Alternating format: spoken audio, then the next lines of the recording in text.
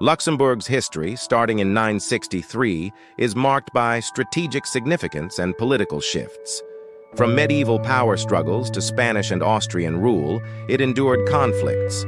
Annexed by France in 1795, it later joined the United Kingdom of the Netherlands in 1815. The Treaty of London in 1839 established Luxembourg as an independent state.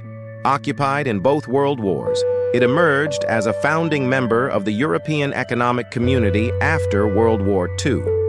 Evolving into a prosperous nation, the nation is now a key EU member with a rich blend of history and modernity.